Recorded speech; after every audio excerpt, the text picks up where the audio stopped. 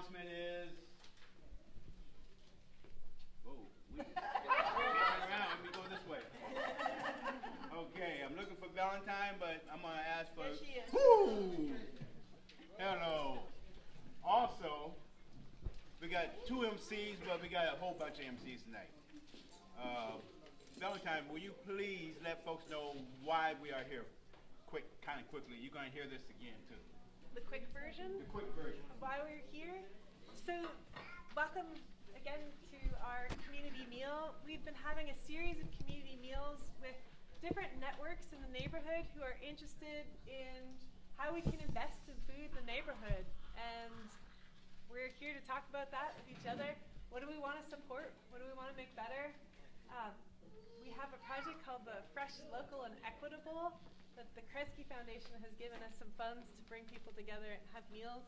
There was one a couple of weeks ago at the Asian Economic Development Association and one at the beginning of the fall at Frogtown Farm, which many of you were at one or the other of those.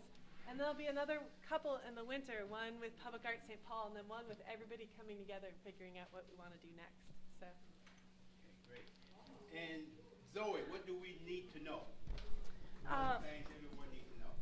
Well, I don't want to steal any of the spotlight from WOW, but I would say since we are having a Greens cook-off, people might want to know how do they get to vote, right?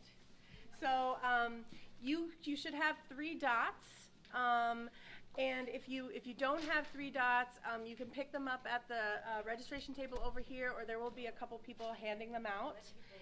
And you can, after you try the greens, you can go to the People's Choice Awards stand over here, and you can vote for your top 3.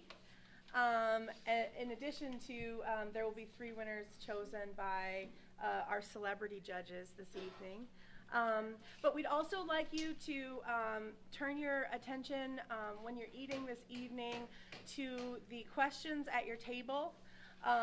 Those questions, as well as some of the questions that the Storymobile will have, are where we're going to gather information from you, the community, about what are some of the things that are challenges for people getting food, and what are some of the things that we're hopeful about, that we're looking to invest in, that will help us come up with some ideas from the community. So there are a couple other things.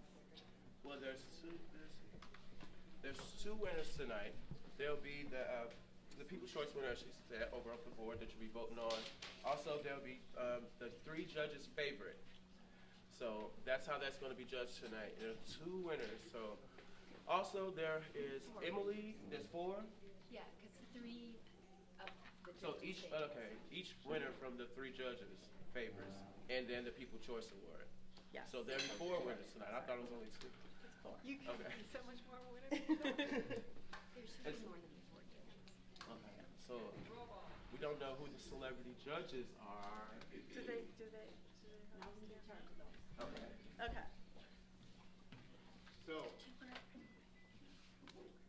So we are still waiting for one. Thank you very much. One judge is on the way.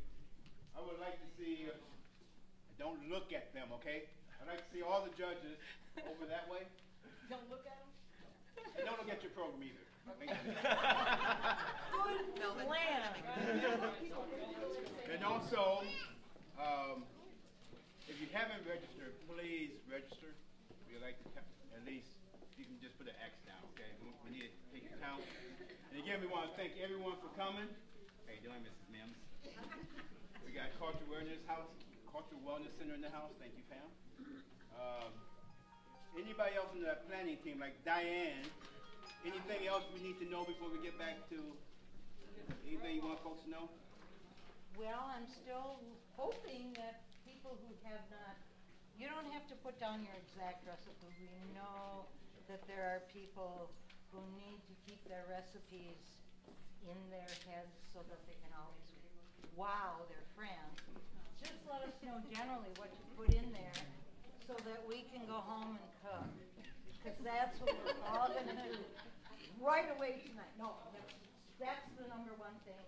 The number 2 thing is, has everybody got their little